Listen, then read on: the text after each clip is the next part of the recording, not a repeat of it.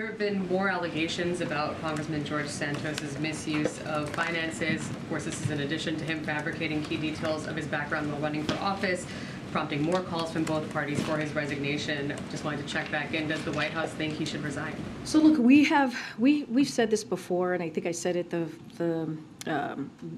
probably the first few days of this new Congress in this new year, which is it is up to the Republican conference who have to decide what they owe the American people. It is their decision to make on what it means, what they see as it relates to the terms of standards and service.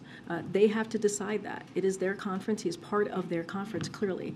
But sadly, we have seen that they feel they owe the American people when it comes to standards by the actions that they have taken on this particular individual.